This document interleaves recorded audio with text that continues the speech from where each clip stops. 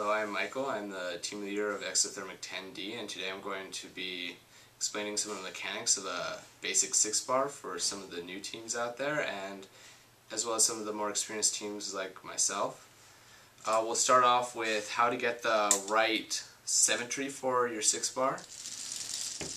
So as you see here, when this 6-bar is lifted up, we have perfect symmetry from there to there. It is a halfway point to here, and then it's another halfway point to there, so you get a very even 6-bar. It lifts very well, and you get the max height that you want, and it just stays very symmetrical and works a whole lot better if you have it this way. So the way that we found to get the symmetry really well is you start out from the edge of your gear right here, and you go from that hole, and you start here and you count in, and then you find the center point for that mounting position. Then you cut another bar going again from the edge of the gear out to that same position. That gives you a halfway point. That halfway point is very critical because it makes it so the 6-bar again just stays very symmetrical from this bottom part to the top part, and it stays even all the way up. Once you've done that, you mount the position right here, and you get another bar that's again that length to go from here. And that's just one of the basic things that you want for a 6-bar, is to be symmetrical from here to here. For the gear ratio of a 6-bar this year, some teams are using a 1:7.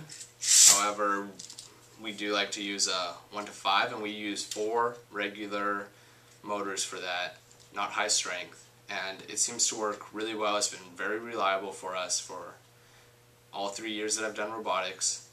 So I'd highly recommend a 1:5, but if you are having torque issues, you can use a 1:7, which is also reliable, but the lift just goes a little bit slower. So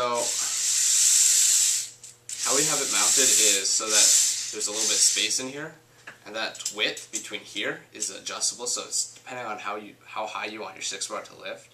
The more space that's in between there, the higher it can lift.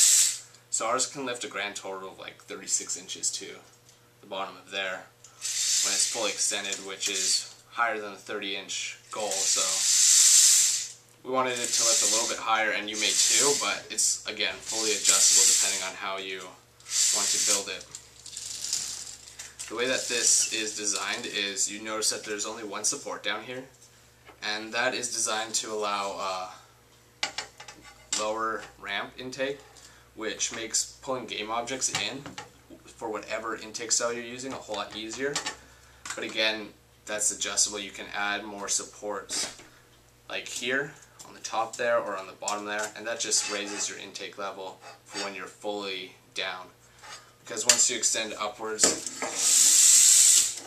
since your intake's going like that, it doesn't matter anymore, but it does when it's completely down and all folded up.